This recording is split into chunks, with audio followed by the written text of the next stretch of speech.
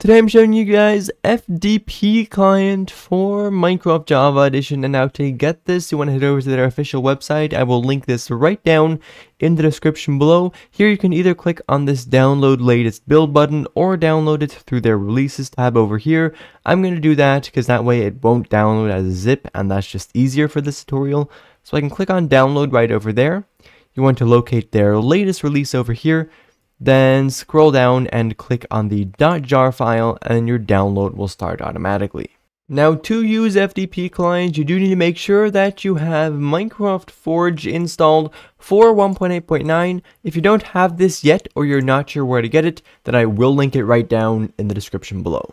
Anyways, for right now, as you can see, I've got FDP Client right over here in my downloads. If you also have this, we can simply place this in our mods folder. To get there, press on the Windows and R button at the same time, and then in the box that pops up you want to type in app data. Then in this location go into the folder called roaming, then .minecraft, and then you might need to scroll down a little until you find the mods folder over here. Just gonna delete that. Anyways, you can simply drag FDP Client right into the mods folder just like so, and once you've done that you can close up both of these and open up the Minecraft launcher. Here you want to make sure, as I said, that you have Forge 1.8.9 selected, and if you have that you can simply click on play. So here, as you can see, I've loaded into FDP Client, and they've got a whole custom GUI thing going on here with a bunch of information on it. Anyways, usually I'd head into single player, but there's currently a bug going on where the client is a little unstable. In single player, maybe it kind of crashes every single time you load into it, so we're not going to do that. I'm just going to be heading into a multiplayer server right now, and I'll show you guys how to use it. So FDP Client is a client that's actually based on Liquid Bounce for Minecraft 1.8.9.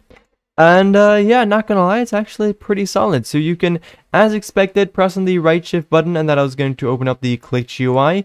Not sure why it looks so scuffed right now. But no, Liquid Bounce is an amazing client, and so I'm sure you guys will love FDP as well. It is incredibly good, and one of the most important things is obviously that it is still actively in development. They're improving the client every day, which is amazing. You'll notice that it also looks a lot like Liquid Bounce, looks actually a lot like the newer Liquid Bounce UI as well. Right over here, they've got a whole bunch of things. They've really got everything you need, and of course one of the bonuses of it being active is that there's also some nice bypassing configs that still like bypass in real time, which is chill. Now I guess one of the drawbacks of the client being in development is that it isn't completely finished yet.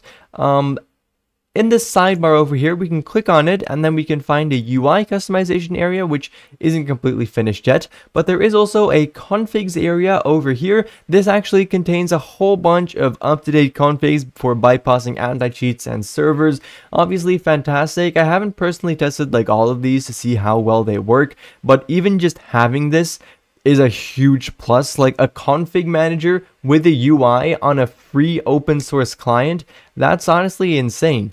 We got this color area over here where you can choose from a bunch of different themes to set the client in, which is pretty cool. And then there's also this background area where you can customize the background of the client too. So I mean, that's obviously this client is fantastic. Why the fuck do I have titties, bro? What? Yeah, that's better. Why is that on by default, bro? Oh, but you didn't hear it from me, but I'm pretty sure this is like the best bypassing blocks MC client. That's embarrassing. Or well, one of the best at least. Anyways, yeah, in case you didn't notice yet, we've also got this incredibly autistic things going on in our screen over here. Let me actually low-key turn those off right now. But no, apart from that, and I guess I'll just turn that one off as well. Where is it?